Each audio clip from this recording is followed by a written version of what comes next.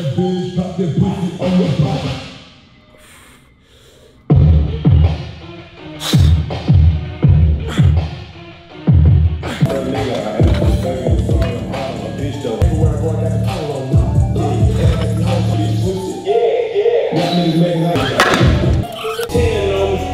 Bend weight, flip weight, getting paid. Uphouse, had nose in the background. Black out, wanna back out. Blow the horn.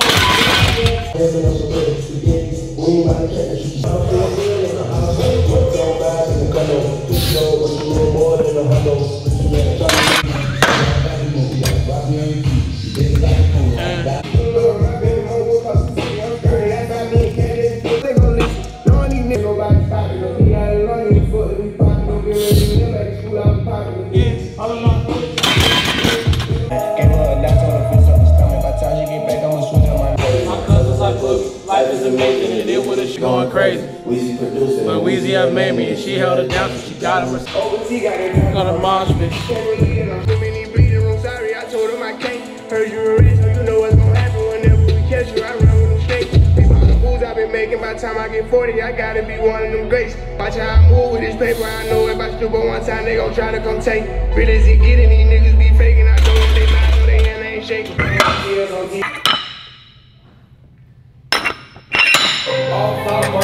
Hot socks. Couldn't really be. Don't make no money. Scared money, don't make no money. Look with a 10 I waist slim ass jelly. $500,000 on my neck. Who gon' take it from me? Waiting in line at the show, I don't bet up for this for free. Free bitches pay VIP just to see me. Sharky and shrimp like a penguin. Shrimp up the rap, I spit on the seat. Bitch ass. Probably heard I was broke, I'm a broke nigga. Probably heard I'm a hoe. I don't know what you know, I ain't running from nothing. These bitches be waiting in line at the show, I don't want fuck with her, let my bro here. No, I'm the first one to come out and shout, okay. You know I'm put on for that 4 minutes. Probably heard I was broke from a broke nigga. Probably heard I'm a hoe from a hoe. I don't know what you know, I ain't running from nothing. Let's go. These bitches be waiting in line at the shows, I don't want fuck with her, let my bro here.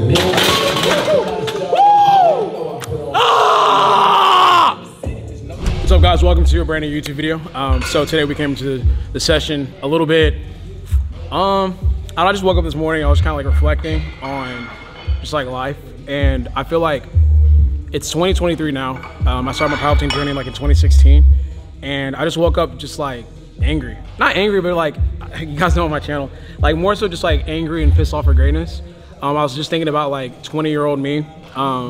Going to a powerlifting meeting for my first ever time at the U of H powerlifting club, and I remember watching the presentation they had, and I told the coach at the time, I was like, hey, like I think I fall into like the 83 kg weight class, and this is what I want to do. Who's the #1 lifter in the weight class? I would like to be the best. And he just kind of looked at me with like a little like confused look on his face, and I mean, I was very like purposeful with what I was saying because I wanted to do that, and I knew I was going to put the work in to do that. And fast forward to 2023, we're 5 national titles up, and we're 2 world titles up, and I just felt as though I wanted to come into today's session and just kind of like just feel something, you know. I apologize to Joey. I'm sure he's somewhere watching. Like in my last video, I fucking failed 800 pounds, and now I'm over here squatting 744 for 2 the week after. But I just wanted to come in and just like really just like be thankful, and this is a way of showing my thankfulness. So I kind of like pieced something together in my last couple squat sessions. I've been getting folded over a lot, which is very odd for myself. If you look at my body, this isn't me trying to show off my body, but if you look at my body, I have a very short torso. I have a short body in general, but I have a very short torso. God damn, bro, this fucking fly is like, you've been seeing it, right? It's been like, nah, it just came at me. Yeah. So my short torso, for me to get folded over, that's for me a sign of bad technique or something's off. So I started noticing like, okay, like bro, I think I'm putting the bar like just like an inch or two too high on my back, so I'm a low bar squatter, and that changes the dynamics of my lift a lot because I rarely get out of position on squat. Like for me to be folding over like that, that means that the bar is too high on my back. So for this session, I put the bar lower on my back, like actually felt it a lot lower. And as I was squatting, I was able to maintain perfect positioning, and like I wasn't getting folded over whatsoever. So when I got to like 595, I was like, it literally feels like my legs are not working. Like I'm literally just hinging and I'm squatting and I'm coming back up. Before, on my squat sessions, I can start feeling it in my quads, and I'm like, that's a little bit abnormal. And I've been doing that for months now. So for me to kind of like get back into that normal position that I normally have, I'm literally squatting and I don't feel anything. Like I did that 744 for 2, and I legit don't feel shit on my body. Like nothing feels off. It was obviously hard as fuck, but like my positioning is so good that it doesn't even feel like my actual muscles are working. It just feels like I'm working from a strength of just like being in that perfect position and then pushing back up. So basically I've just shortened the range of motion on my squat, and I don't feel like I'm overworked at all, which is a great feeling. Lower back doesn't feel fried. I don't even have a lower back pump, which is insane. Usually when I squat, my lower back is like pumped, not in a painful way, but it's just super pumped, and it's just kind of hard to move around a little bit. Now I feel nothing. But long intro. I'm still gonna drop the weight down. I'm gonna send Joey a voice message, let him know what I just did. Yeah, I already know he's gonna like, he doesn't chew me out, he just kind of gives me words of wisdom. he'd be like, I just want to make sure we're healthy for September. I swear, I promise you guys, I promise you, Joey, like we're gonna fucking tune it down. I know we have a deload week next week, so okay, we're gonna drop it down to maybe like 484 and get this 4x4 out of the way. All right, so we're transitioning into the 4x4, 484. So I just wanted to say why the 744 for 2 was so monumental. I've been cutting for the last like 3 weeks or so my weight's down. I'm like getting close to like 190, and I knocked out 744 like for 2 reps at like my cutting weight for a prep. So it's like these numbers are transferable. It's like the platform. That's why it's so crazy, and that's why I screamed the way I screamed. Just because I think the biggest thing that I learned over my prep going into December, right, was that like I need to gain a little bit more weight to see a little bit more progress, and then be very strategic with my cut coming down, so I maintain as much of that strength as possible. And that's what we've been able to that's what we've been able to do. And my excitement was just kind of like bubbling up, because I'm like, oh fuck, like the numbers that I was hitting as a 90 is very possible as an 83 or 82 and a half, which I was getting excited about. That's why I screamed the way I screamed, because I was like, oh fuck, like this nationals prep is gonna be nasty, because like, you know, I'm squatted like 705 didn't feel like shit to me, and I'm down in weight. And then the 744 double was like, holy shit, just did that with my weight down. And that's on squat. And like once deadlift comes around, it's gonna be even crazier. So it's just like the consistency of putting shit up. The consistency of putting shit up is getting good. And doing it at 83 is insane too. You got squat today?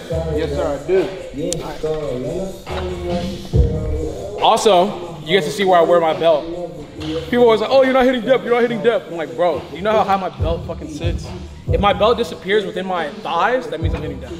So watch, 4x4.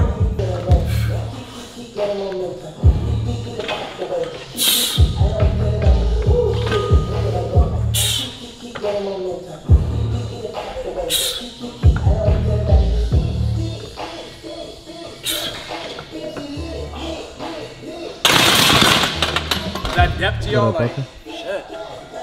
People don't realize that my belt is like damn near on my rib cage. So like, you can see my belly button, and then if I'm squatting, it disappears. We're good. Ride around the city, blast a cup of Henny. Find a nigga like me, truth be told, I don't know many. I say that I look just like a Creole nigga. New Orleans know it's love. Every time it's me, Rose, and Cali. Smoking bull, riding shit, moving slow as a ballet. Tattoo on your ass, if you nice, you can show me. I'm dying different birds, Mike Tyson, Naomi. I got the right to do it, it's only right to do it. Like niggas, God forgives and I don't, only hustles relate.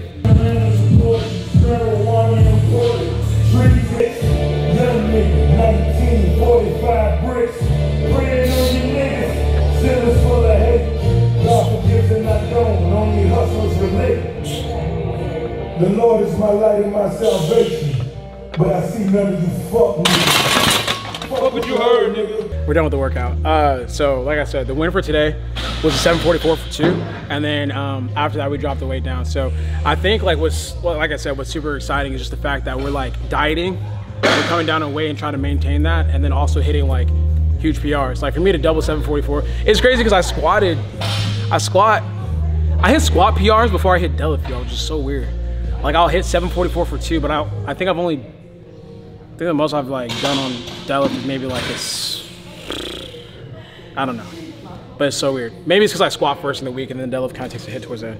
But yeah, we're gonna keep the ball rolling.